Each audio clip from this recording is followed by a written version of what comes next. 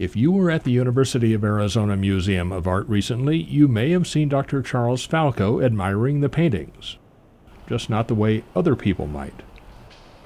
It occurred to me about a year and a half ago that the sensors that are in digital cameras are silicon, and I know that silicon has sensitivity out into the infrared.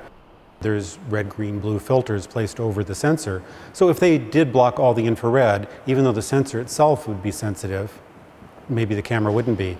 So wasn't clear that what I was going to try to do was going to work.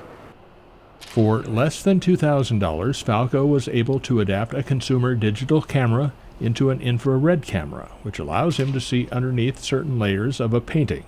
First, I did some just tests outdoors, make sure things were working right. And then the very first place I came to do a real test was the University of Arizona Art Museum. The very first trip here, I came back with discovery, things that nobody had ever seen before that I was able to capture with my camera. Here's what it looks like in the visible, and let me just make this a little bit bigger for you.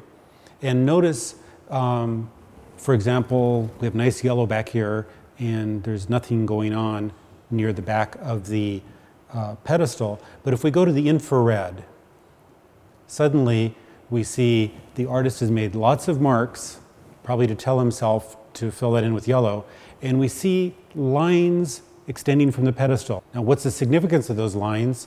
Let me connect the lines. And the lines all go to a beautiful vanishing point. So we see that this particular artist used the laws of perspective to construct at least the pedestal. One of the modifications is that it turns out that infrared light comes to a focus further away from the front of the lens than visible light. And so normally you would have the infrared out of focus if you focused on it in the visible. Well, you can electronically adjust for that. There are infrared cameras that are better than mine, that have higher resolution than mine. They cost $100,000. Not only does this, as it stands, cost less than $2,000, it allows anyone without specialized knowledge, any conservator, any curator, to do the work themselves.